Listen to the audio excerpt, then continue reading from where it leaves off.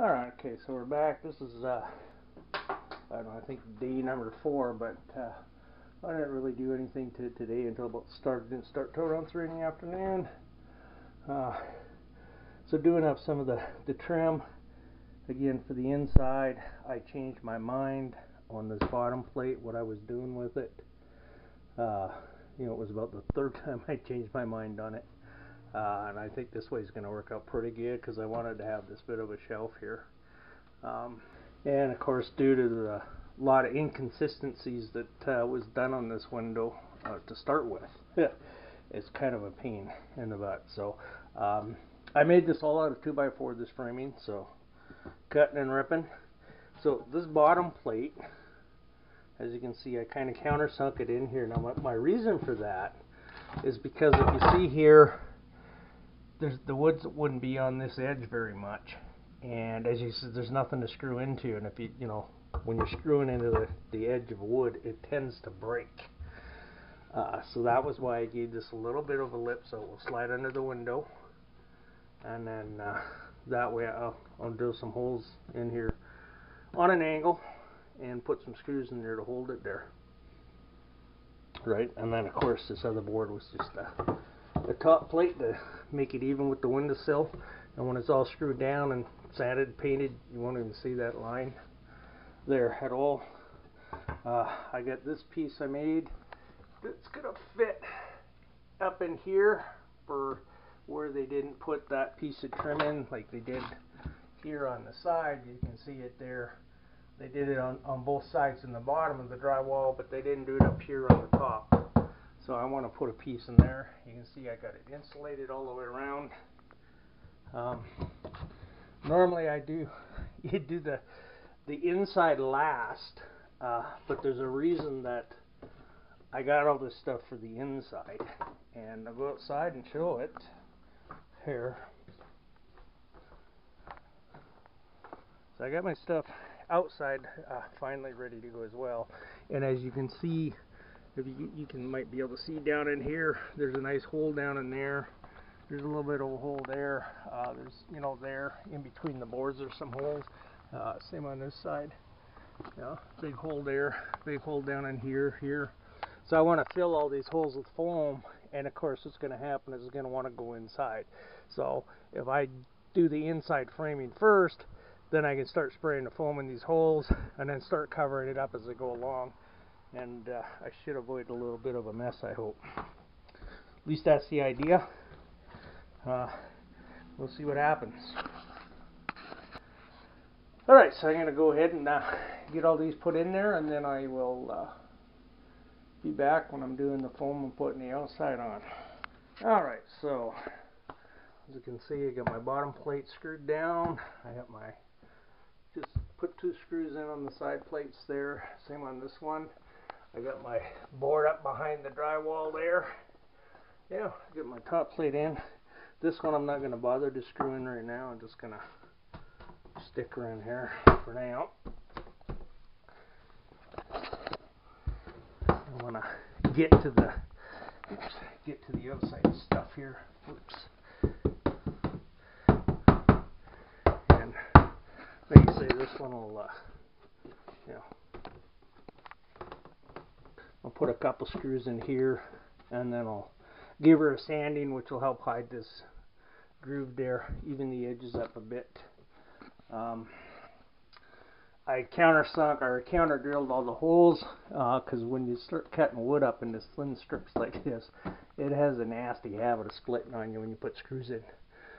As you can see, this one here, you can see she kind of, even with drilling a hole, she split a little.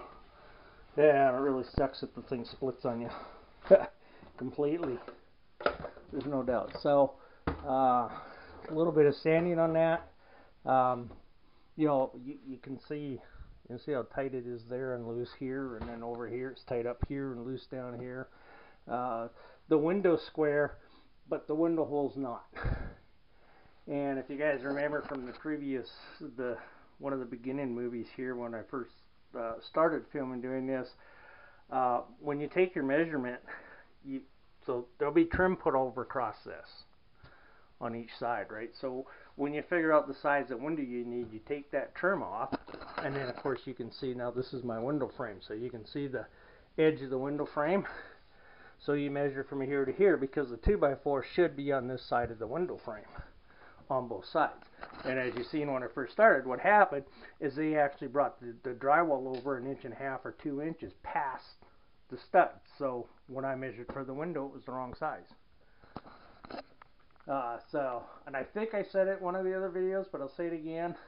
So, you know, if you're working on an old house, you're putting in some new windows, make sure you take it right apart. Do your measurements then, and then order your windows.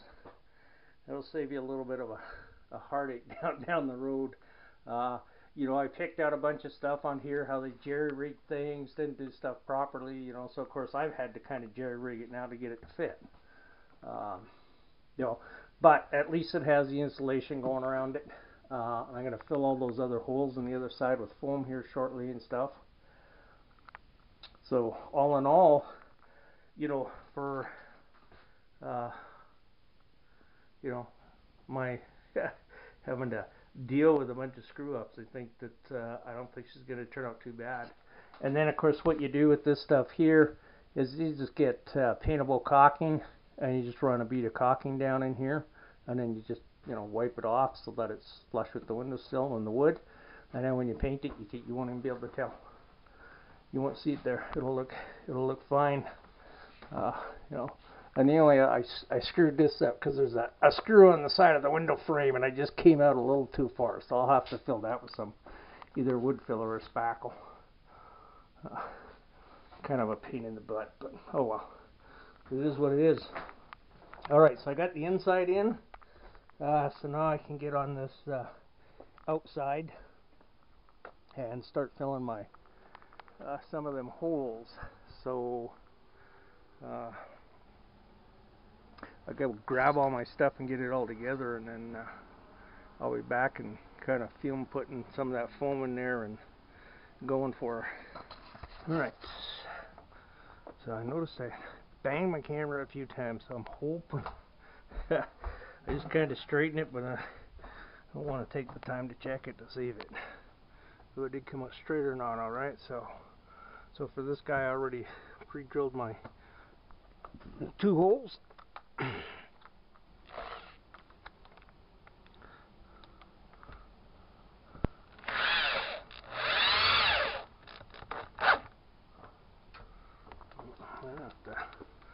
I have to smack that sucker in there and then tighten the screw up.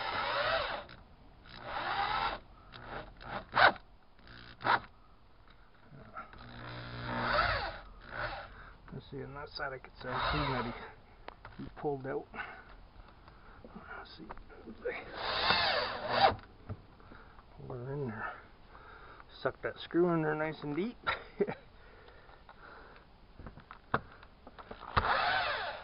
I'll do the same on this side.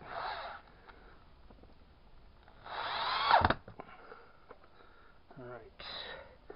Now, because I had to take out this to get down to this siding for the window to fit properly, I have to make that inch up, so I've got a spacer here I'm putting in behind my trim board.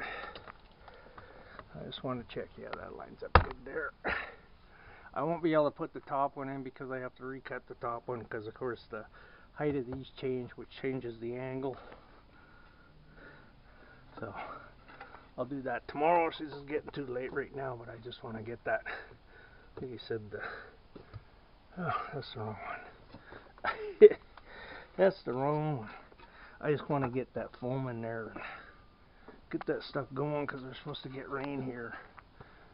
They're calling for it in a couple of days, but around here the weatherman's famous to say, yeah, rain in 3 days, and it rains 2 days early.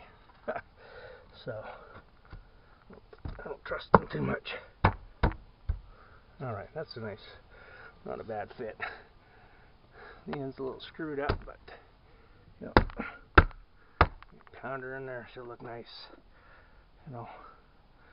So alright. Okay. Let's try and take this guy out of here. There we go. It's just, jamming up in the stucco here. The stucco edges aren't very smooth. Those guys I was going to put on right.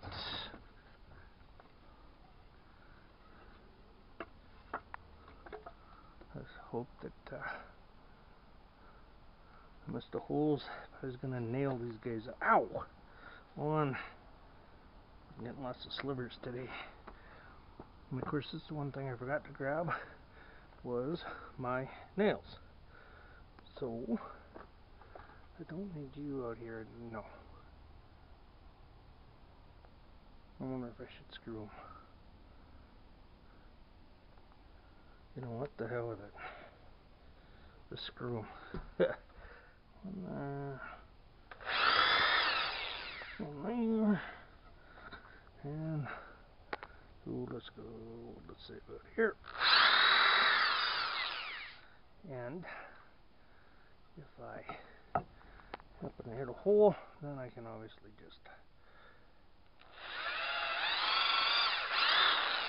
do another one.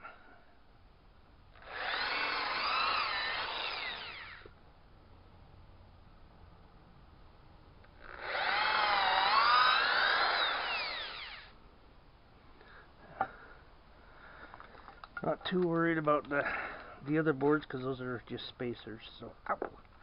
So they can, yeah.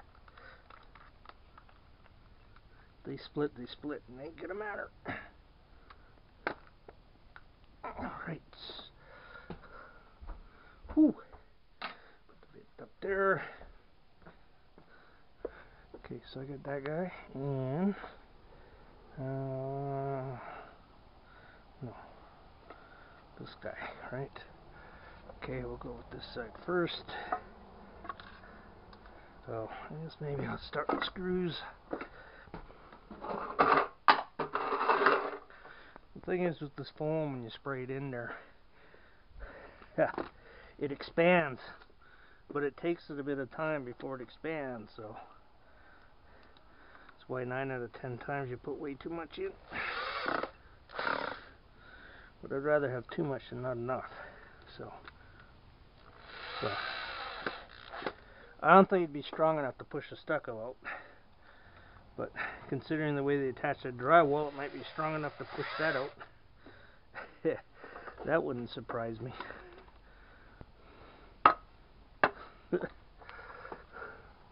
But well, we'll see what happens. Like you say, you gotta love doing renovations. Alright, so another stuff is, if you're going to use this foam, highly recommend that you put on some rubber gloves. I did that other kitchen window, and I didn't put the rubber gloves on. Of course, I got it all over my hands. I think it took about a week for it to wear off. Yeah, I just had that layer I could not get rid of. So, alright, so this is a can that I was using on the other window. Already tested it.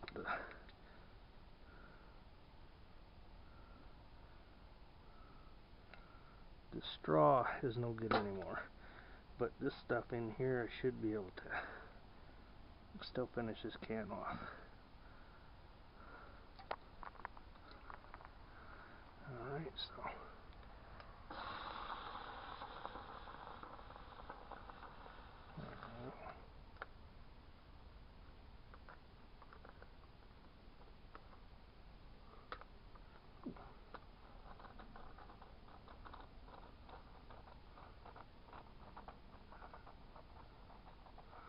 I know that's a big crevice there, so I just, like I said, I know the stuff expands, and so you're not sure how much of this you should throw in.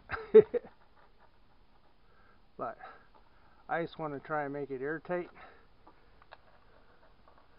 Like you said, what I came across on these windows before, when I was, like you said, when I ripped them all apart last year, and clean them up to paint them. As I said, I was finding big space, like they just put a piece of trim over the hole and left the hole right open all the way into the house. It's like, you gotta be kidding. It's like, no wonder that, you know, my first winter, as I said before, my first winter I had in this house was about $400 for heat a month. My first winter, and then like you said, I did a bunch of the windows, just the outside part, and then filled those gaps up.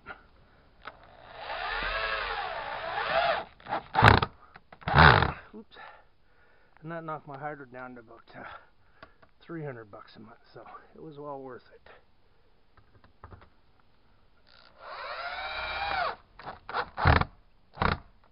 Come on. Oh God. Now, the top one's going to be a real tough one to do, because of course I'm going to be able to get close enough to them, probably get the right pressure on them, and I'll get it on an angle. Yeah, okay. Good enough for now. I'll have to tighten him up a little later.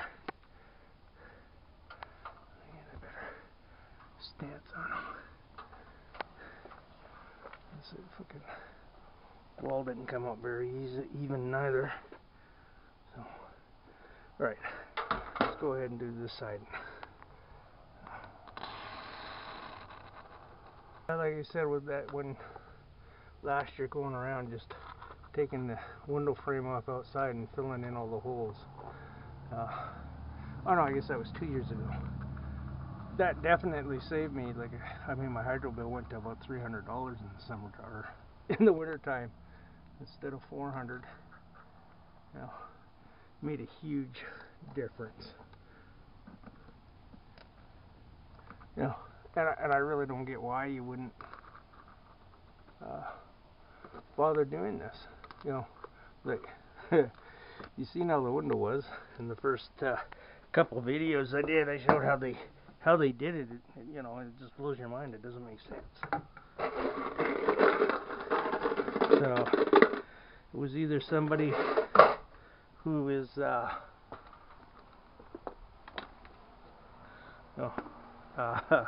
inexperienced, or wrong one. It's either someone inexperienced, or it's somebody that is just plain and simply just being lazy. And I think it's the other one. I think they were just being lazy. Because like I said before, I'm not a carpenter by any means, but you know, some things are just, I think, common sense.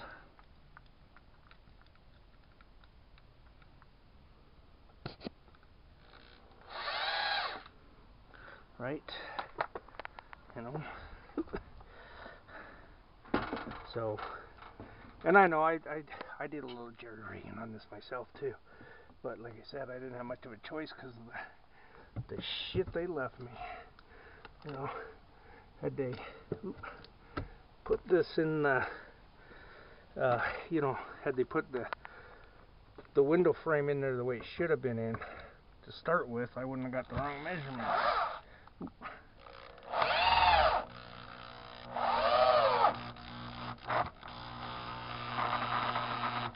come on.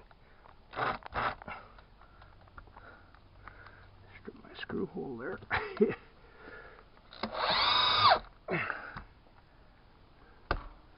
Oh yeah, another lovely, nice high one. That, you know, it's really hard to get pressure on it.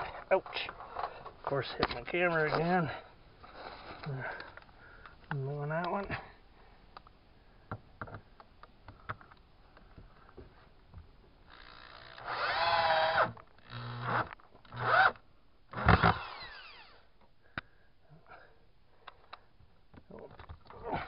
A bit too.